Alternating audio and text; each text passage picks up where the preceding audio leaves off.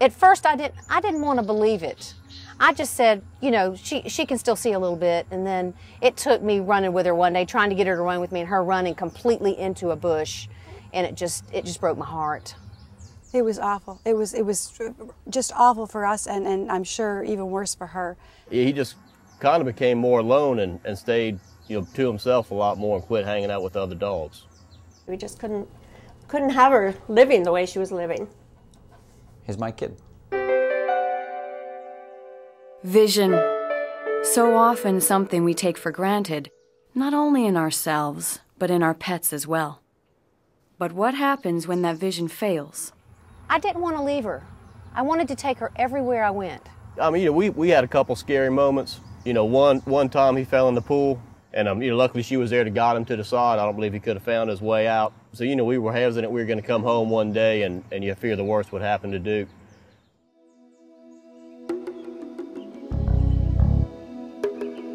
Like most living beings, dogs and cats rely on vision as one of their principal sensory devices.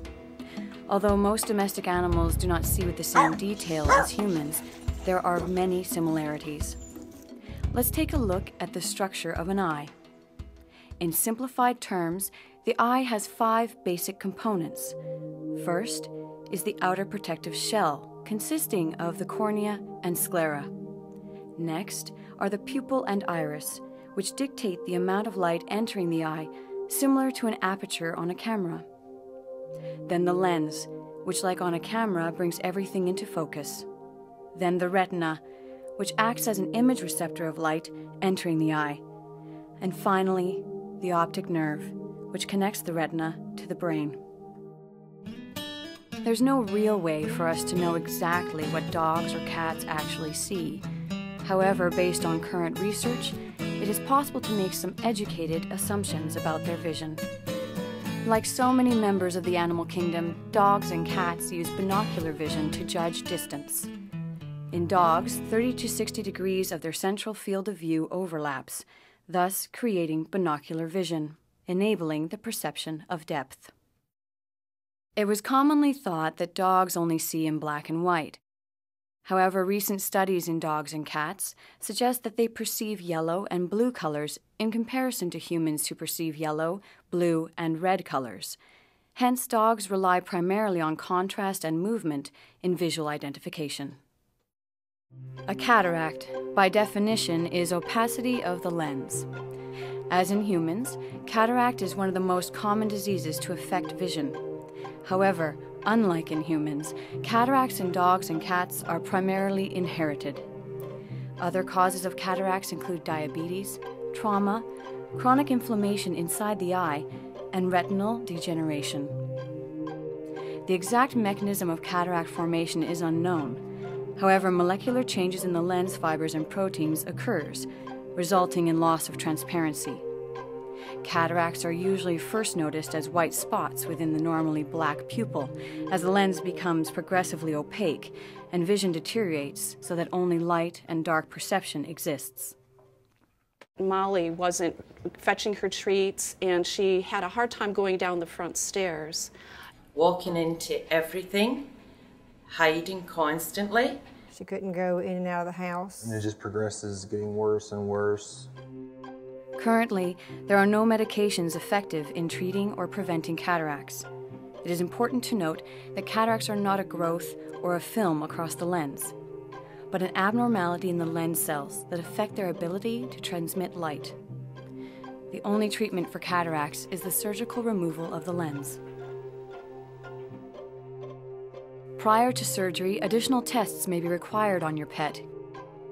An electroretinogram, or an ERG, as well as an ultrasound may be necessary to determine if the retina is healthy.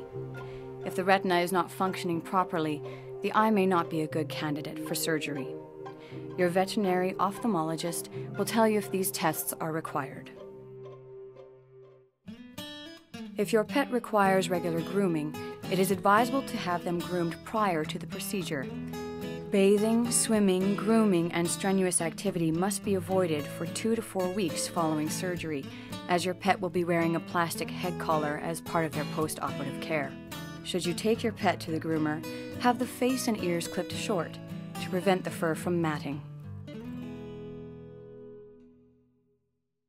It is very important to bring all of your pet's medications with you on the day of the surgery, as the healthcare team will need to use them throughout the day. The surgical procedure is very similar to that which is used in humans. The patient is closely monitored throughout the entire operation. The surgery is done in a sterile operating room with the same equipment used in human ophthalmology. The most common technique for cataract removal is called phacoemulsification. This procedure is minimally invasive, allowing the surgery to be performed through a small incision in the cornea, 3 millimeters or less. Phacoemulsification uses high-frequency ultrasonic waves emitted from the tip of a small probe to break the solid lens into a liquid so that it can be vacuumed out of the eye.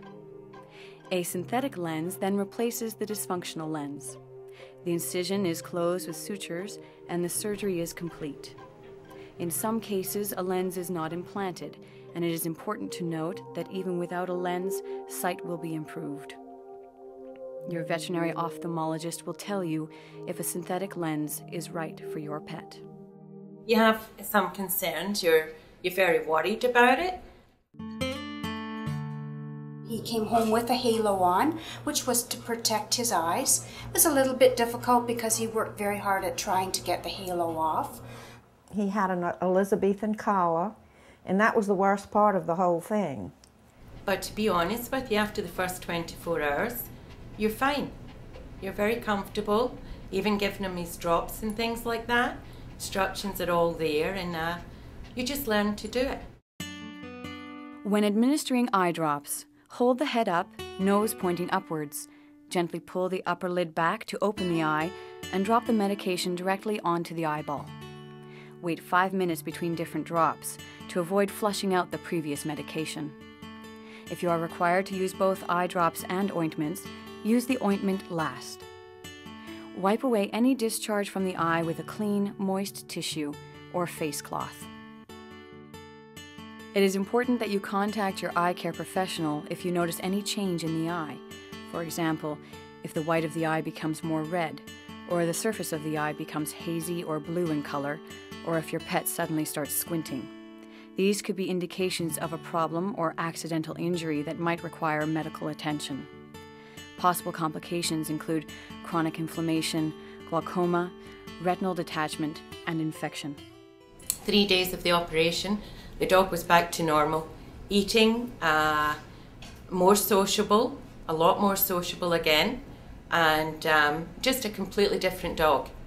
Once the surgery was done, about 24 hours later, which was the following morning, because she had it done real early in the morning, I put her down with her food to eat, and she started eating her food, and she turned around and looked. And I could tell that she could see me because her tail started waggling, and I got down on the floor and started moving, and she was following me with her eyes, and it was just amazing. It was so incredible. He can now chase squirrels again and rabbits and chase those little white dogs down the street. She has gone from being a very lethargic, geriatric dog to just being a puppy again. It's given her back so many years of her life. You know, since the procedure, he's a lot more social dog. You know, he's interacting with our other dogs better. A lot more active, you know, doesn't hide underneath the table anymore. Your pet should regain functional vision soon after surgery. This procedure has a 90% success rate, restoring your pet's ability to function in a world with clear vision. And to think that, you know, we might have considered not doing it, and the option, you know, she's a perfectly healthy dog. So rewarding to see them getting back, you know, so many useful years of their life again.